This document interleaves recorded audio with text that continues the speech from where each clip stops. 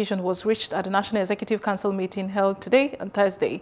Bashir Ahmad, an aide to President Muhammadu Buhari, tweeted, and I quote, "Following the recommendation of President Muhammadu Buhari, the National Working Committee of the All Progressives Congress has been dissolved." End of quote.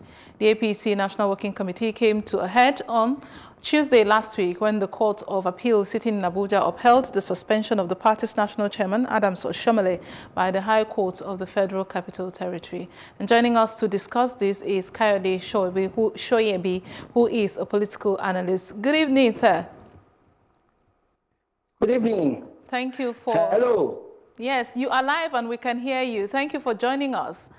Now, how vital is a National Working Committee to a party now that APC has dissolved theirs? What happens now? Okay. Basically, what happens is the National Working Committee is actually the one that manages the operation of a party. They deal with all the segments of that party from state to state, to zones, to regions. So they are a very, very key aspect of the party. And that's why, so to say, the party had actually immediately selected a caretaker committee because they cannot do definitely without a National Working Committee. So what they've done is they've dissolved the one that existed before now, but they've also selected people who are going to take up that responsibility. So that's to tell you that the responsibility of the National Working Committee cannot be overemphasized. It's very, very key. No. Okay. Will all of this internal crisis, in your opinion, not affect the party for general elections in 2023? What do you think? Definitely.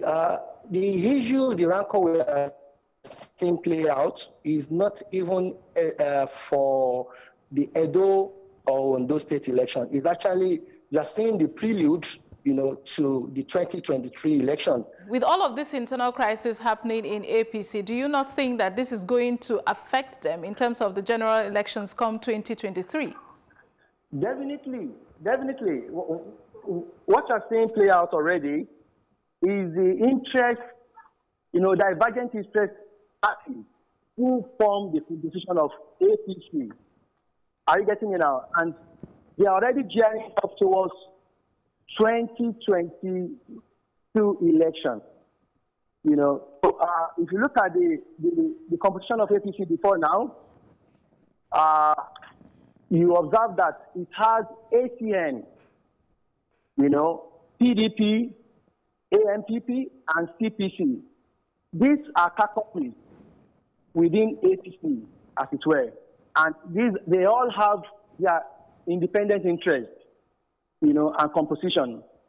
So eventually, if this issue is not managed properly, if it's not managed properly, it's going to affect the party, ultimately in 2022. But I'm happy the president had actually taken a bold step, to resolve that matter.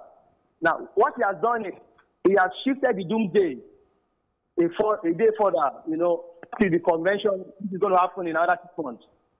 You understand? So now they have to focus on the election of Edo, make sure they secure Edo, they will focus on Ondo, make sure they secure Ondo, and come back to resolve their grievances. There are a lot of issues. Yeah, because I was just about to ask you that with this dissolution of the National Working Committee, does this put to rest all the crises in the APC?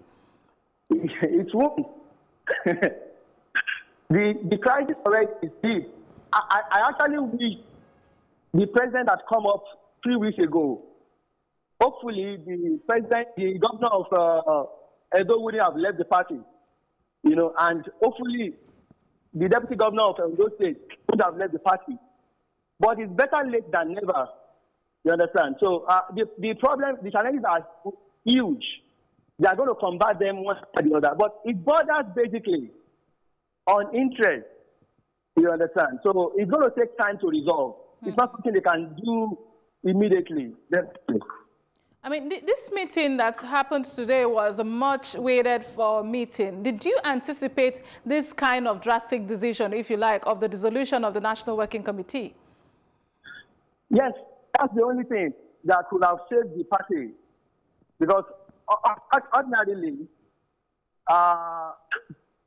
there are too many power interests. You know, you have been having occupations and transfers of power from point to point. And unfortunately, we have the judiciary coming to play a very sad role in this party management. You know, so the only thing that could have saved is to take out all these people who are fighting for this leadership, you know, and bring an independent person to manage and take the affairs of the party, you know, for them to be able to prepare themselves. If you recall, they have just about 4 days to submit someone's name for Edo election. They are already almost losing that opening. You understand? So it was a good decision. I really hope that, I really feel they should have done that 3 weeks ago. It's coming in late. Yes. All right. Political analyst Kayode Soyebi, thank you very much for being with us on the news. All right.